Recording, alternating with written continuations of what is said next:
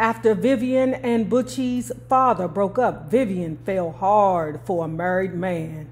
His name was Charles. Ain't it always a nigga named Charles? It's always some slick-ass, satin struthers looking, bow-legged bitch with a big nose named Charles.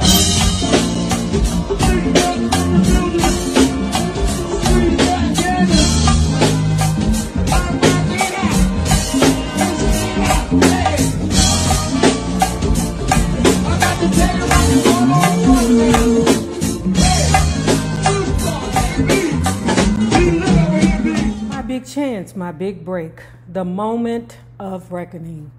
It all came much faster than I ever expected. I don't remember much about getting ready or getting to the club or getting to the stage. I don't even remember what I sang.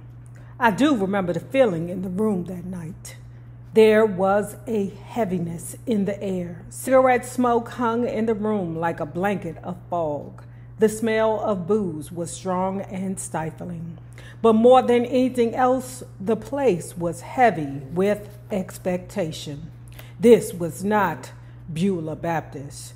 This was not Batram High School. This wasn't even the Carmen skating rink. This was the Coliseum, the Lion's Den, and I was fresh, raw meat. That Monday night at the Venus Lounge, I didn't sing whatever song it was that I chose. I butchered it. The transformation that always happened whenever I sang, that metamorphosis never came. If there was any magic at all in the place that night, it was seeing my golden opportunity disappear, vanish into thin air, poof. Just like that, it was gone. So was my professional career. Over before it even began. The audience didn't exactly boo me off stage. That would have been better than what they did. Nothing. I got the silent treatment, as if I had never even been there. Now, she was able to get the gig because one of her teachers at her high school had said, hey, look, I know the owner of the Venus Lounge, and I want you to sing for them. I done hooked it up for you. All you got to do is just be you. Patti got the opportunity to be her, and she messed it up. She felt more bad about disappointing the teacher that garnered her the opportunity than she did for herself. So what she did was went over there to the teacher and said, look, teacher, I know I messed this up, but I need you to go over there to your friend and ask him to give me another chance. The teacher was like, I don't know, Patti, I don't know. We both know you can do better, but you just may not be ready yet. She said, I'm ready. And the second go round, she tore it up. There had been a lot of changes in our family by 1961. Jackie got pregnant, and 3 months before her 16th birthday, she gave birth to her son, Billy. Chubby adored Billy and spoiled him rotten. In fact, it was my mother who really raised him. Jackie's pregnancy had to feel like deja vu all over again to her. Just a dozen years earlier, Chubby had gone through the same thing with Vivian. Like Jackie, Vivian got pregnant in high school and was only 16 when she had her only son, Percy, or Butchie, as everyone calls him. Of course, Chubby knew firsthand what it was like to be a teenage mother, a single teenage mother at that. By the time she was 16, she was raising not one child, but two. Every mother knows her child in her heart. I think Chubby knew Jackie wasn't ready for motherhood. Therefore, that's why the mother took on or assisted in raising the baby. I don't know if it's because my environment has changed drastically, but I don't see teenage pregnancies like that anymore. I realize that it does happen, but I know around the time that my mother and my aunts were young, I mean, it was rampant. And I believe that's because they felt that having a baby and getting married was their escape from being under their mother's roof, which didn't happen with Hilda the Great, because my grandmother was like, oh, fuck no. You can get married, but you still staying under my roof. And at the time, the house was big enough so that each auntie, including my mother, could have their family and their husband in a room. And my uncle stayed in the basement. Huge house, Bonham Street, uptown, Northwest. It just seemed like it was a must-do to have a child. And to this day, I still be looking at it like, how the hell a child gonna have a child? Now, I mean, all my aunts, they did it. They raised their children, but they also had the help of the sisters and my grandmother. When you find young girls with no support, god damn it, Brenda's got a baby. I'll be like, how do they do it? Chubby and Vivian were having problems too. After Vivian and Butchie's father broke up, Vivian fell hard for a married man. His name was Charles. Ain't it always a nigga named Charles? It's always some slick-ass, satin-struthers-looking, bow-legged bitch with a big nose named Charles. But Vivian called him Old Faithful because no matter how bad things would get for her, and they would get insufferable, he stuck by her every agonizing step of the way.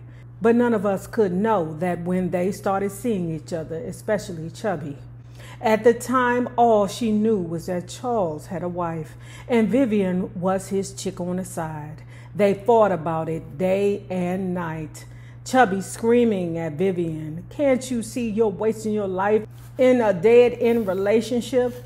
Vivian screaming back at Chubby, can't you see Charles is my life and I want this relationship? Neither would give in. I don't think either of them could. And the stalemate finally drove Vivian out of the house. After months of arguing, Vivian, the sister I idoled and adored, found an apartment and she and Butchie moved out. By the time Vivian and Butchie left, Chubby had broken up with the boyfriend who had abused me, and the day he left our house for the last time, I knew God had answered my prayers. Soon the rest of us would leave Elmwood as well, but unlike Vivian, we didn't move by choice. In the late 50s, the city of Philadelphia got the bright idea to target Elmwood for a massive redevelopment. It was a big deal, the largest in the country at the time. $100 million urban renewal scheme. I don't know what our community's redevelopment meant to Philadelphia. I do know what it meant to families who lived there. It meant losing our homes, being torn from our roots. As the old timers used to say, urban renewal means Negro removal. That's why it's so important to own your property. And I understand that everybody does not have the means financially or mentally to get that done. But man, the way they are tearing up Washington, D.C. right now makes me want to stick foot in that goddamn 27-piece suit wearing ass bitch Merle Bowser. Fucking bitch. I don't even live in D.C. no more, and I still be pissed off about how the city is so gentrified. I mean, it's not even just about the fact that you're tearing down all the projects, but it's more so you're turning the city into something grotesque. It's like you putting up buildings in every nook and cranny. Every single nook and cranny. And bitch, the rats are out of fucking control. Do you hear me? Do something about them rats, bitch. Chubby didn't put up a fight for our house as much as she loved it. I think she was ready to let it go. It was filled with so much of her past, so much of my father, so much to remind her of a life and a love affair that has ceased to exist outside her memories. With the money she got from the city, oh, okay, so they made her move. Oh yeah, the city can't do that because, you know, it's all a scam. You know, like DC, how it is, oh, you own the house, but you don't own the land. We'll pay for your house. But if we want to take the land, we can. You better take this little piece of change that we're giving you, bitch. Okay? Because we could still pick this house up and move it somewhere else. Okay? Because the land that your house on is ours. That's the goop. Chubby went out and found us another 4-bedroom house at 5819 Washington Avenue. It was about 15 minutes outside of Elmwood, but On moving day, you would have thought I was leaving for Siberia. I was so depressed. Even my blues had blues. Our move out of Elmwood was a perfect example of this simple truth. It turned out to be the right thing at the right time. In fact, looking back, I believe it was fate. Had we not been forced to move, I would have never met the man who became my first manager, the man who gave me my first break as a professional in the music business. With the radio pumping out songs by the Shirelles, the Chandeliers, the Chiffons, and Lord knows how many other hot new girl groups, I was desperate to be part of it all. So desperate, in fact, that I wiped out all memory of the Elm Tones and set out to form a group. I hooked up with 3 high school classmates, Yvonne Hodgen, Jean Brown, and Johnny Dawson. We all lived within a few blocks of one another. For the next several months, with visions of American Bandstand dancing in our heads, we spent every free moment at one another's houses, tightening up our harmony and choreographing dance steps. In those days, you couldn't just stand behind a mic and sing. You had to be able to move, baby. As we worked on our routines, we would give shows in my living room. It wasn't long before we decided to take our show on the road. We started performing around town at sock hops, school dances, and neighborhood parties. We sang everywhere we could, the front steps, the back porch, the bus stop, for anyone who would listen. One afternoon, we were rehearsing at Jean's house. We weren't supposed to be there that day. We had planned to hold practice at my house, but for some unexplainable reason, we changed at the last minute. We were deep into it when Mr. Walt Overby, a friend of Jean's mom, dropped by unexpectedly. We wasn't supposed to be there either, but then again, maybe he was. He and Mrs. Brown were sitting in the living room shooting the breeze, but he kept tuning out her conversation and tuning into the music floating up from the basement. Mr. Overby was like, "Who's that on the radio? I ain't never heard that before." Jean's mama was like, "That's Jean and her friends." "Really? You sure?" "Yeah, they down there in the basement. You can go see." So he goes to the basement. Mr. Overby's neighbor, Bernard Montague, was a former print shop manager who had quit his job to promote variety shows and R&B reviews. He lived right around the corner on Ellsworth Street, and he had a reputation as an ace artist manager, a man with strong connections in the local club circuit who could break new acts. "He's looking for a girl group," Mr. Overby told us, "and with your voices, he can take you places." Well, that was all we needed to hear. Before Mr. Overby could get up the stairs good, we had Mr. Montague on the line. I'm not sure which of us did the talking, but whoever it was must have been pretty convincing, because Mr. Montague agreed to audition us the very next day. He told us to sing a cappella. He wanted to hear us, just us, our voices, our harmony, our sound. Mr. Montague was so blunt we froze, but Jean's sister Diane, who tagged along to watch, jumped up and belted out the Gladys Knight hit with every beat of my heart. I don't know if Mr. Montague knew Diane was just showing off, but he looked at her as if he thought she was auditioning. "Next," he said. That meant us. Now, we weren't just nervous, we were terrified. I looked over at Chubby and she gave me a wink and a nod. No words were necessary. I got the message. It was going to be all right. She wouldn't have brought me here if she didn't believe I could handle it.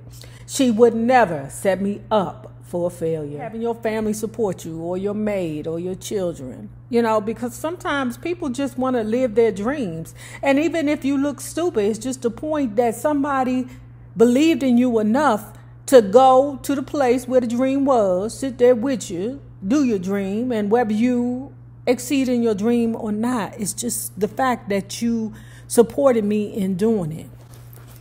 Word. We decided to do 2 songs that we have been practicing forever. 2 songs that showed off our moves and our close-knit harmony. I can't swear to it, but I'm pretty sure we did. I met him on a Sunday by the Shirelles, and he's gone by the Chantels.